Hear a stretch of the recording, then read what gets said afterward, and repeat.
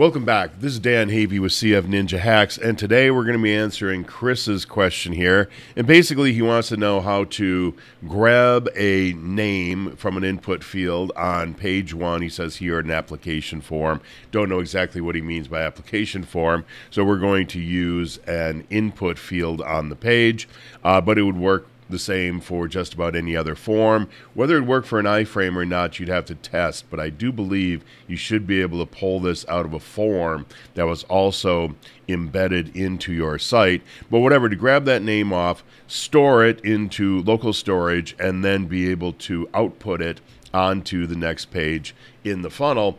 And I thought I'd shot this video a couple of years ago, and for some reason I cannot find it anywhere, so I'm shooting it again today because it's actually really quite simple on how to do this.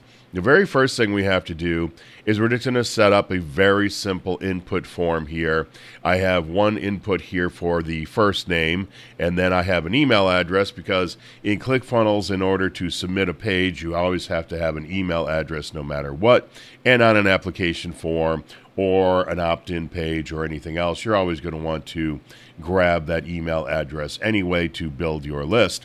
And so what we first off we have to do is we have to store this value into what is known as local storage. Now let me go here to this page, and I got that page live and running, and I got my name and a dummy email address in there.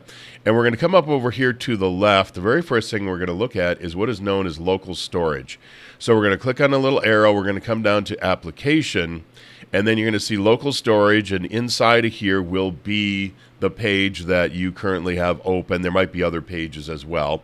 Well, you click on that and you open it up, and you're going to see in here we have what is already populated because I already ran this one time before, but we got this key value right here of first name and the value of, or we got the key of first name and the value of Dan. But you also see up here it says garlic, and then the email address, and then another garlic, and my name there as well. And what garlic does is it's built into ClickFunnels. It's a JavaScript library, I do believe would be the proper term for it. And what it does is it causes things in the terms to persist. So when it's done with using this garlic, it persists, it stays in the local storage. Now, that can be taken advantage of in a lot of ways. We could have, instead of doing what I'm doing here, we could have used the garlic for the first name or for the email address and saved ourselves 1 or 2 lines of code. Well, in fact, we probably wouldn't even have needed the code on the very first page. But in this case here, we got belt and suspenders.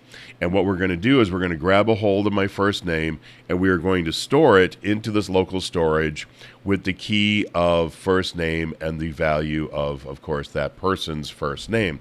So let's just take a look at that page first. So we're going to store the name to local storage. And so we're going to say here that when this button is clicked, so when somebody clicks on this button right here, and it has the ID of button 63430. Now, of course, you can use data title on this in order to capture it that way, but just to do this really quick, I'm just going to use the ID, and we're going to use the A part, the anchor text part of that element. And again, let me just show you that right off here real quick. We're just going to come down here. So here is the element itself. Where is it? Right here is the element itself. Here is the ID. And then inside of it, inside of that ID that we had right there, why does this keep sliding over? We have our anchor text inside of there. And generally speaking, when you're targeting any kind of a button, whether you're applying CSS or whatever you're doing, you generally apply that to the A tag part of the element. And let's go back here. And so we say that when we click on that, we want it to run this little function here. Now, also when you click on it, it is going to submit the page because we set the button to submit the page upon the click. So it stores the email address into the ClickFunnels database and then also goes to the next page as well. And so what we said here is we want to come into this element now, this element right here where we put in our first name.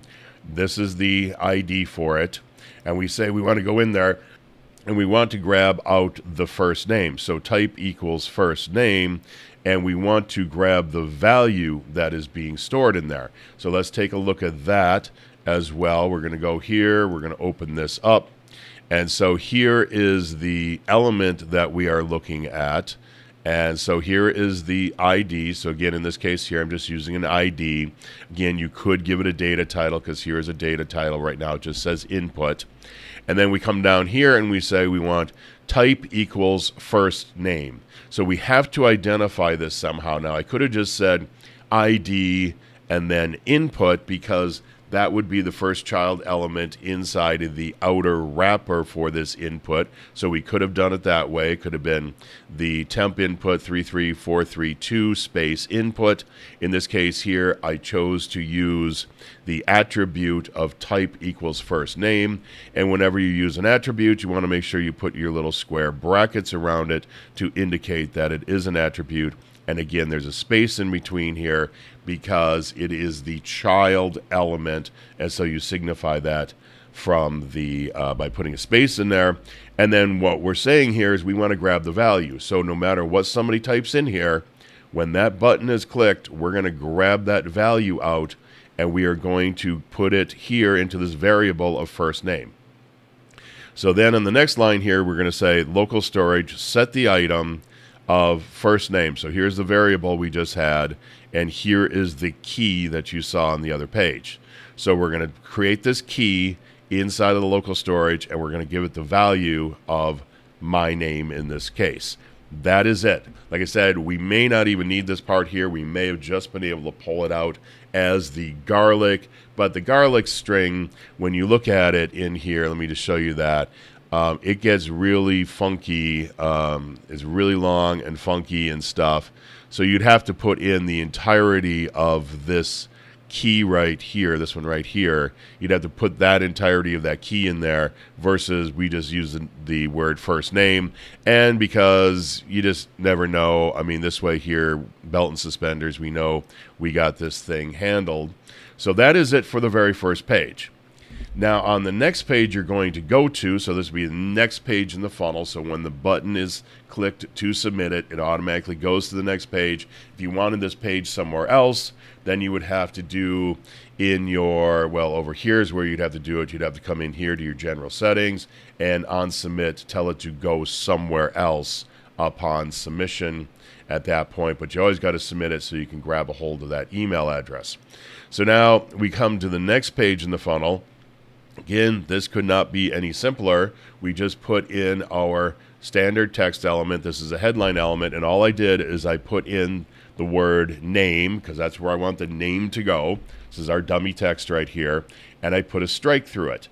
I did that simply because that's the simplest way to be able to come in now and identify where we want that name to go.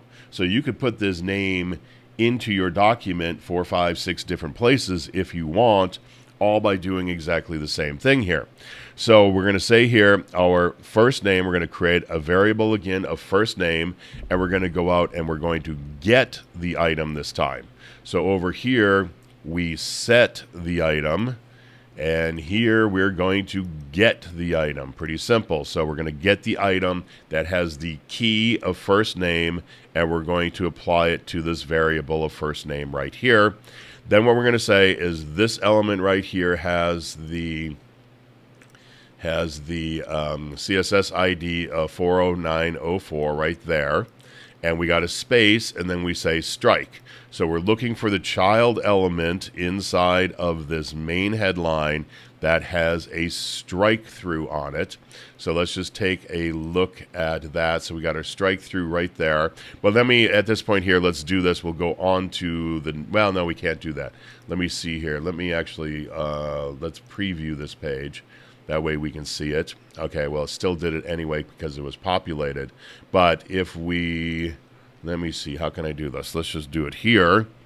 And we will look at this element. And so here we got our headline element right here. We have our H1 headline inside of it. So here's our wrapper. Here's the headline. Then we have our bold text, which is all of it. And then we have right here the tag of strike. So that's what we're saying over here is go into this element right here. We got our temp headline right there. Come inside of it, find that tag for strike inside of it, and now we want to set the text in there. And so the text is going to be our first name. So all you do is text, a couple brackets or parentheses, put in our variable here of first name, goes right there. And then we need to change the attribute, because if we did not change the style attribute in here, it has a line through it. So we got to get rid of that line through, and so we simply do, we just do an attribute here, and we're going to use our style attribute. You saw all this in the CSS training. So we're going to target the style attribute, and so then all we're going to say is text decoration of none, because this would be text decoration of strike is what it would be, or strike through, I forget which one. And so now we're just going to say basically turn that off. So we got text decoration of none right there. So when we run this now, we have our name, we have our whatever. So we're going to click on this, and I had an alert set on here, which I've since taken out, and I didn't reload the page, but we'll do that. And it will submit the page, and we'll come through, and the next page now has my name right there. So that's it. It realistically is a couple of lines of code. These may not even be necessary if you want to test it without and use the garlic instead over here. So what you would have to do over here is, instead of the first name, this is where you put in that big long garlic string right there to pull that out of the local storage. So you can test it that way if you want, but I think it's safer to put it in there yourself. And then make sure you turn off that strike through, otherwise you could have a big ugly line through it. But here also at this point is because we're already putting in the style attribute, you can stylize it any way you want. You can underline it, you can make it a different color, you can make it a different font, you can make it a different font size, whatever you can do to text, you can put that all right in here now that we already have in the style attribute. So that is it. If you got any questions, just let me know.